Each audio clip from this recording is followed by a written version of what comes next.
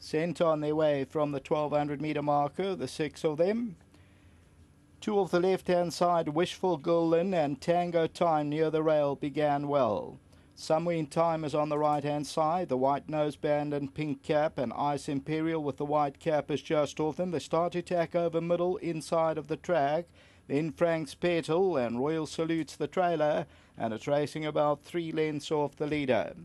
As they move towards the region of the 700 metre, and towards the left, Tango Time, just about the leader. Wishful Gullin is right there, and Somewhere in Time now moves up to be amongst the leading division. The white cap of Ice Imperial, then comes Frank's Petal.